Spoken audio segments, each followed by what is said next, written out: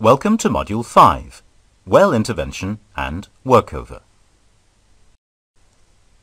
By the end of this module, you should be able to recognize the components of a completion or production string and understand their function, describe how well interventions and workovers are performed, and describe why well interventions and workovers are performed.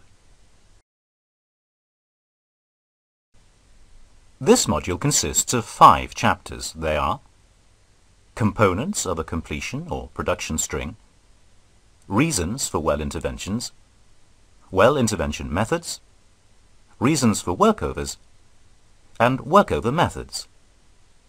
Each chapter will end with a short knowledge check to confirm your learning. Chapter 1. Components of a completion or production string. As we discussed briefly in Module 2, most well interventions are remedial operations performed on producing wells as they get older. This is because they require periodic maintenance. Some reasons a well may require intervention include mechanical failure, flow restrictions caused by sand production, a decrease in production due to the buildup of solid hydrocarbons, changes in reservoir characteristics, and to access additional hydrocarbon pay zones. Broadly speaking, well interventions are remedial operations conducted on a live well with the Christmas tree still in place. The term workover is generally used when referring to remedial operations where the well is killed, the Christmas tree is removed, and a blowout preventer is installed. Well interventions may be rigless or rig-assisted. Workover operations are normally conducted using either a drilling or workover rig. As we have mentioned, well interventions are carried out with the Christmas tree and production string in place. There are items of equipment included in the production string that may be referred to during this module, so let's describe some of them here before we look in more detail at the reasons for well interventions and the methods of performing them. Production tubing is installed to allow hydrocarbons to flow from the reservoir to the surface or for injecting materials downhole. It runs from the tubing hanger at the top of the wellhead down to a point generally just above the top of the production zone. A tubing hanger is the component mounted on top of the wellhead which serves as the main support for the production tubing. The production packer isolates the annulus between the tubing and the inner casing and the foot of the well.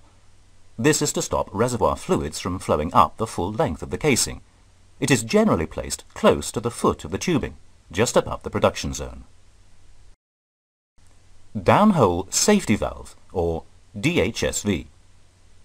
There are a variety of downhole safety valves, but essentially it is a downhole device that isolates wellbore pressure and fluids in the event of an emergency or catastrophic failure of surface equipment. The control systems associated with safety valves are generally set in a fail-safe mode, such that any interruption or malfunction of the system will result in the safety valve closing to make the well safe. As part of the production string, downhole safety valves are fitted in almost all wells and are typically subject to rigorous local or regional legislative requirements. The wireline entry guide is installed at the lower end of the tubing. Its purpose is to guide wireline tools into the tubing and prevent them getting stuck.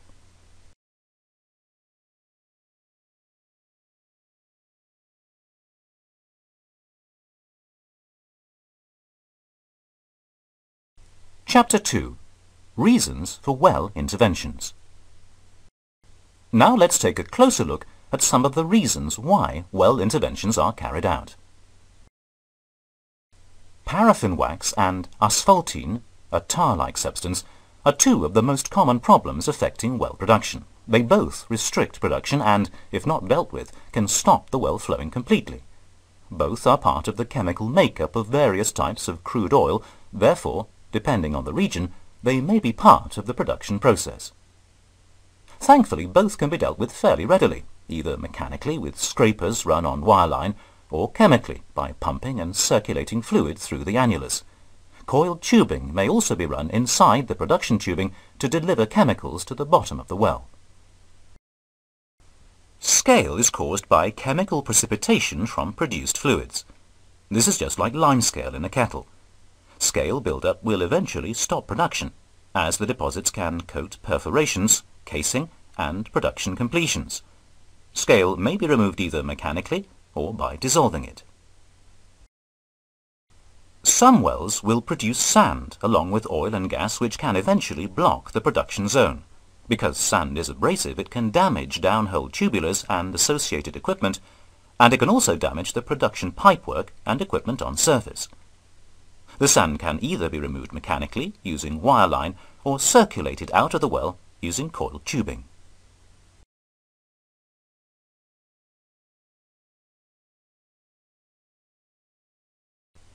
Chapter 3. Well Intervention Methods. In this chapter we will examine some of the methods employed in well intervention.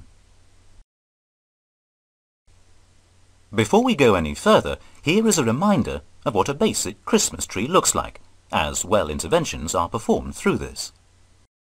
Pumping is the simplest form of well intervention, as it does not involve putting hardware into the well itself. Frequently, it simply involves rigging up to the kill wing valve on the Christmas tree and pumping the chemicals into the well. If chemicals need to be placed more accurately in the well, then this will be done through coiled tubing. Wireline is another well intervention method. There are 3 different types of wireline in use: slickline, braided wireline, and electric wireline. Slickline is often used for simple mechanical remedial operations such as pulling retrievable plugs.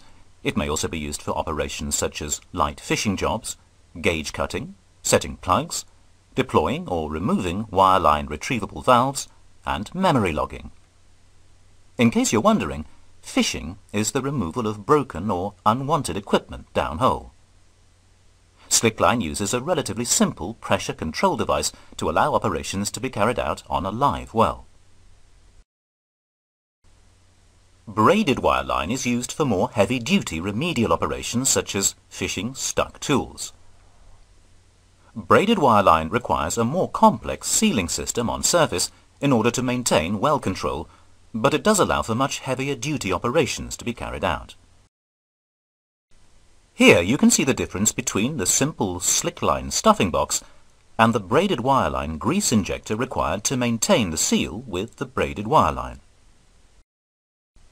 Electric wireline is used to run electrically operated tools into the well, such as perforating guns, or tools which measure and report information back to surface. Coiled tubing is used to pump chemicals directly to the bottom of the well, such as in a circulating operation or a chemical wash. Coiled tubing is very often used to lower the hydrostatic head of the well fluid by pumping nitrogen in order to bring a well into production. It can also be used for tasks normally undertaken by wireline if the deviation in the well is too severe for gravity to lower the wireline tools into the well. Snubbing, also known as a hydraulic workover, involves forcing a string of pipe into the well against wellbore pressure to perform the required tasks. The rig-up is larger than for coiled tubing and the pipe is more rigid. A snubbing unit may also be used for removing the existing production tubing and replacing it with new tubing, if a well kill is not desirable. Note that a well kill may damage the formation, resulting in loss of production rather than increasing production. Today's snubbing units can be employed to provide a wide range of services. In essence, a snubbing unit is a hydraulic rig that can do everything a normal rig can do and can also perform under pressure in an underbalanced live well state. With the use of the snubbing unit's hydraulic rotary table, the unit can be employed for fishing, milling, drilling, sidetracking, or any task needed to remove bridge plugs or cement or deepen wells.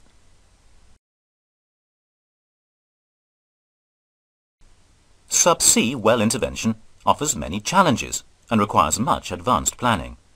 These interventions are commonly executed from light or medium intervention vessels or mobile offshore drilling units for the heavier interventions such as snubbing and workover drilling rigs. Chapter 4. Reasons for workovers. In some older wells, changing reservoir conditions or deterioration of the completion may require pulling out the old completion to replace it with a new one. In this instance, a workover rig will be employed. A workover rig will be used whenever the Christmas tree has to be removed to complete the planned operations. Other reasons for workover interventions include to install new equipment, to drill the well deeper, to cut windows in the production casing in order to drill the well horizontally, and well abandonment.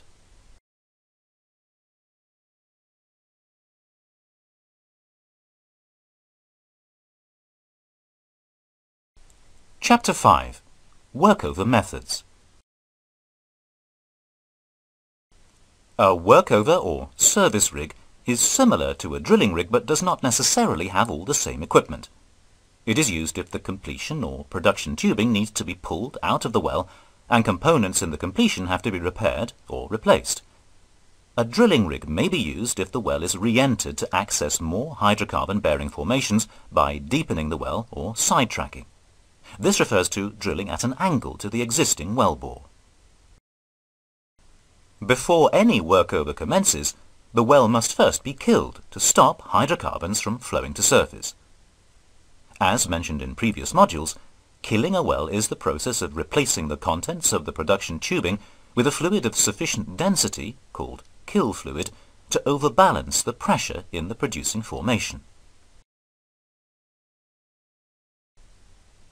It is important when killing a producing well to avoid damaging the producing formation. There are several ways the well can be killed. The preferred method is circulating the kill fluid down the annulus and up the tubing, because any hydrocarbons that arrive at surface go on to the production facilities. Alternatively, the kill fluid can be circulated down the tubing and up the annulus between the tubing and wellbore, circulating the hydrocarbons to surface. Nowadays, the least preferred method is pumping the kill fluid down the tubing and forcing the oil or gas back into the formation, as this will inevitably cause damage to the formation. Once the well has been killed, the primary barrier is now the hydrostatic pressure of the kill fluid. It must, of course, be constantly monitored and verified. The workover begins by removing the flow line and Christmas tree and lifting the tubing hanger from the wellhead. Next, we pull out the completion string. The string will almost always include at least one production packer. If the packer is retrievable, it can be released and pulled out with the completion string. If it is permanent, then it is common to cut the tubing just above it and pull out the upper portion of the string and leave the packer in the well. When the new completion has been run into the well and the packer has been set, the wellhead and Christmas tree are put back in place and tested. The well can then be brought back into production by reducing the hydrostatic of the kill fluid. This is achieved by displacing the kill fluid from the production tubing, thereby allowing the well to flow. It may be necessary to produce the well artificially, using a downhole pump or a nodding donkey.